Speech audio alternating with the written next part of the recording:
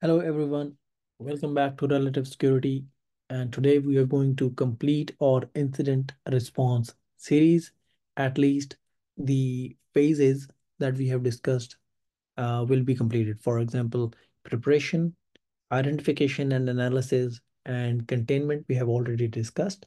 Today we are going to talk about eradication, recovery, and the lessons learned. I hope this series and the other videos on this channel have been very beneficial to you.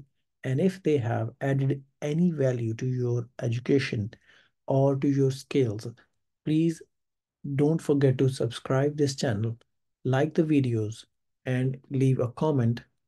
It could be a feedback, it could be a negative or positive feedback, but we would love to hear from you. So let's further dive into the eradication. In this phase, we are going to talk about identifying the hosts, where in this we are talking about the affected hosts, removing the artifacts, the malicious artifacts that the malware attack or the incident has left on the devices in your network, updating the configurations, applying patches, and documentation. So this phase is all about removal and restoration of systems affected by security incident. When we talk about removal, that means eliminate all the malicious content from the affected systems and ensure that these affected systems are no longer part of the systems which have malicious content still on them. These systems need to be thoroughly cleaned because um, these systems need to be thoroughly cleaned. This thoroughly cleansing may involve complete reimaging of the system's hard drives, wiping them clean, and reinstalling the operating system and the applications to ensure that not a single artifact or a trace of any malicious content is left behind on those systems. Because remember, after eradication, you are putting these machines back into the production, and we do not want to have the incident resurface when your systems are in the production at some time. The goal is to return the systems to a known good state, free from any compromise or unauthorized content. That's why the emphasis is on meticulous cleanup and restoration procedures to eliminate lingering threats and vulnerabilities, ultimately restoring the integrity and security of the affected systems. The updating of the configurations is very critical. Depending on the attack vector that was used by the attacker in that particular incident. But in any case, your firewalls, your applications, your operating systems, everything needs right configurations. It is important that your configurations are accurate and closely aligned with the best practices that you may have. Following an incident, it is very crucial to enhance the defenses based on insights gained from understanding its cause. Because when you are analyzing the incident, you will understand that what were the vulnerabilities that were exploited or what were the attack vectors that were employed to move within the organization. So once you have that idea that what are the different weaknesses that were exploited, only then you can start remedying the situation. So the next point in the eradication is installing patches and fixing those vulnerabilities identified during the incident response process. Additionally, using original disk images helps restore systems to a known good state. Again, eradication phase is all about eliminating any artifacts or components of the incident, such as removing malwares, disabling breached user accounts. This phase will also involve identifying and mitigating all vulnerabilities exploited during the incident. So that's all about eradication. And last step is documentation. Every step that you take, all the systems, the way you have identified the hosts, what were those hosts that you identified should be documented. What happened to those hosts that were identified? Were they isolated? Did you run any commands on them? How did you remove those malicious artifacts? All this should be part of your documentation, which will become ultimately the final incident response report. This all these the reason that we are emphasizing on the documentation is that during the incident response, no doubt there are a lot of other activities that you're doing, but the documentations will help you when you are preparing your incident response report. The next is the recovery.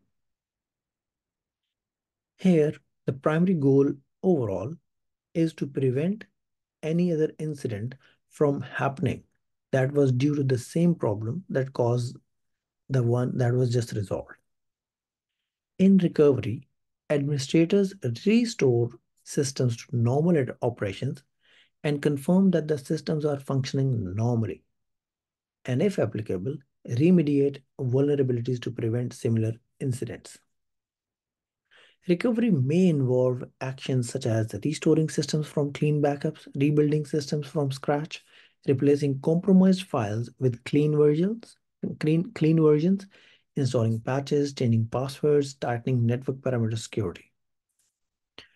In basically in the incident response recovery phase, during the restoration, focus is on restoring affected systems and services to their normal functioning state after an incident.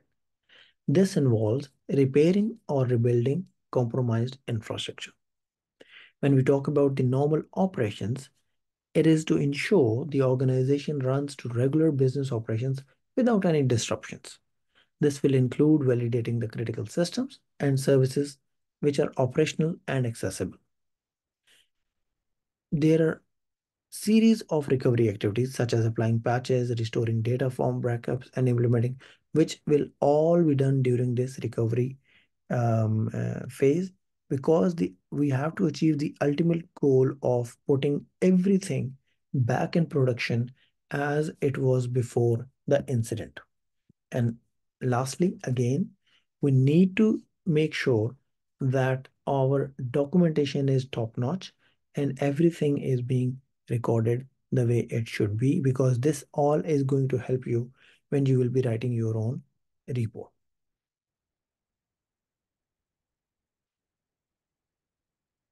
Let's talk about the lessons learned during an incident response.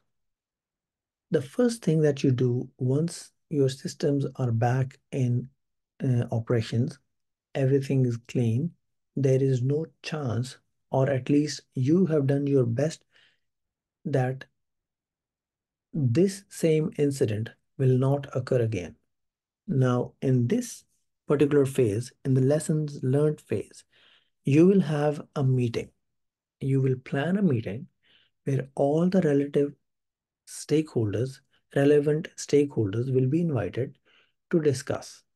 What will you be discussing? It would be 5 Ws and 1 H. 5 Ws is what happened, why it happened, when it happened, where it happened, and who did it, or who was involved, whose system was involved. These kind of things that will be answered.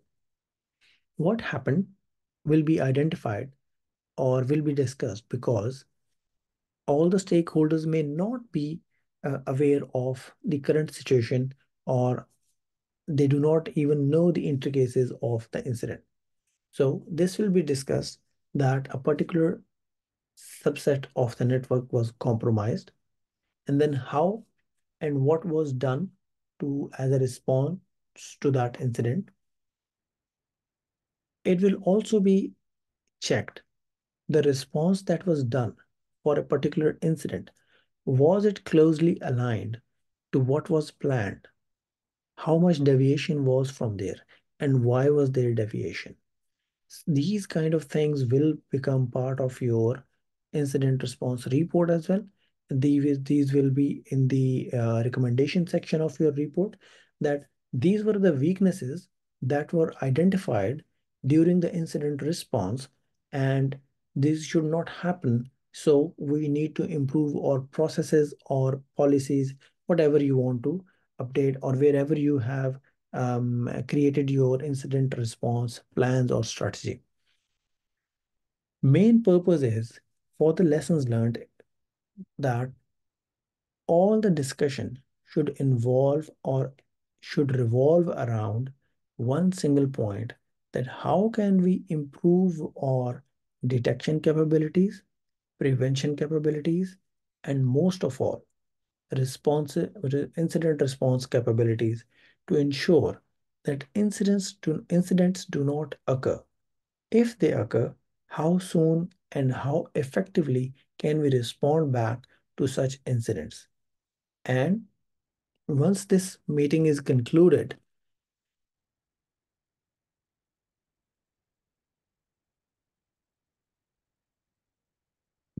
and before the conclusion of this meeting, all of the stakeholders need to understand that what was the scope of this incident, how big was it, how was it contained and eradicated, and where are the, which we discussed before, where are the areas of improvement? What are the recommendations that we need to involve, that we need to put in our incident response report as well? Because once you have that incident response report with recommendation, the next phase would be to work on it to improve the security posture of your organization. I hope this was helpful for your knowledge.